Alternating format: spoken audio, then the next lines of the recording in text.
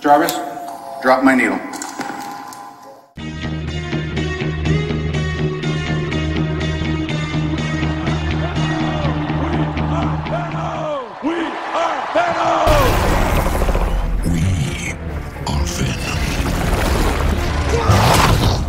Okay, let's try this one more time. In the year 2099, many things change, but a few things don't. Enter the Spider-Man of Nuevo York. In Marvel's future, the time of heroes, known as the Heroic Age, comes to an end and no longer are superheroes saving lives. Instead, megacorporations have taken over. Created by artist Rick Leonardi and writer Peter David, Spider-Man 2099 made his debut in 1992 in the pages of Spider-Man 2099 #1. Well, technically it was preview pages in Amazing Spider-Man 365, celebrating Spider-Man's 30th anniversary, but semantics. In the pages of Spider-Man 2099 issues 1 through 3, the origin of Miguel O'Hara is told, our half-Irish, half-Mexican hero. Miguel was the son of an abusive father named George O'Hara and a loving mother, Conchata. Miguel also has a younger brother named Gabriel. Miguel was a problem child at times, but also a prodigy. As a teen, he was accepted into the Alchemax School for Gifted Youngsters and rose quickly to the corporate world. His mother did not approve, neither did his brother Gabriel, especially after Miguel cheated on his own girlfriend Xena with Gabe's girlfriend Dana. Kinda reminds you of early Tony Stark, huh? In the beginning of the story, we aren't really meant to fully love Miguel. Right off the bat in the comics, he's ignoring his family's phone calls, apparently hit his girlfriend Dana in the face, and he's proud to work for a soulless corporation. Not exactly Spider-Man material, you may think. Then again, like any other Spider-Man story, the heroes always seem to rise from the most unexpected places. As the head of the genetics program for the Alchemax company, Miguel wants to do what a lot of men with power want to do. Create super soldiers. Maybe even some with spider powers. For years he's been working on a formula that might grant someone similar powers, and now the Alchemax Corporation was ready for Miguel to move on to human testing.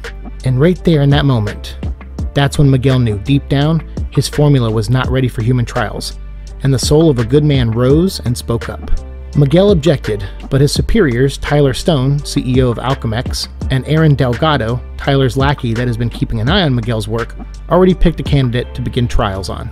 Most spider people in the multiverse have what is referred to as an Uncle Ben moment. This is the moment when an innocent person dies that catapults action within our hero, so they can do all they need to protect the lives of people moving forward. Peter Parker could have stopped the man who killed his Uncle Ben, but he didn't. Gwen Stacy tried to save her world's Peter Parker, but she couldn't. Miles Morales watched his world's Peter Parker die, followed soon after by the death of his Uncle Aaron. In the future, Miguel fails to convince a man named Mr. Sims that the trials he volunteered for are not ready. Sims protests, causing Tyler Stone and Aaron Delgado to move forward with the testing. Miguel stays in hopes that he can make the trial a success. Spoiler alert, he can't. Mr. Sims gets the wrong injection of spider DNA, and it mutates him into a hideous creature that soon drops dead. Feeling Mr. Sims' death weigh on his conscience, Miguel goes to Tyler Stone, handing in his resignation. But Stone doesn't accept. Instead, Stone injects Miguel with a highly addictive drug called Rapture. Stone then blackmails Miguel, saying that if he tries to quit or tell the world the truth, they won't believe him with the amount of Rapture in his body. It'll discredit him and ruin his life. This leads Miguel to act out of character, which is why, while still strung out on Rupture, he accidentally smacked his girlfriend Dana. Wanting to undo the effects of Rapture, Miguel and his AI assistant Lila come up with a possible solution. The early human DNA tests that were done in the lab with the spider DNA splicing were done with Miguel's blood. He believes with his DNA imprinting machine, he can imprint his old non-infected DNA into his body and overwrite his current DNA, thus eliminating the Rapture in his bloodstream. Miguel enters his lab to give it a try, but Aaron Delgado sabotages the experiment and adds the spider DNA, hoping it would mutate Miguel like it did Mr. Sims, and kill him as well. But that plan backfires quickly. Aaron Delgado falls to his death and Miguel O'Hara is reborn.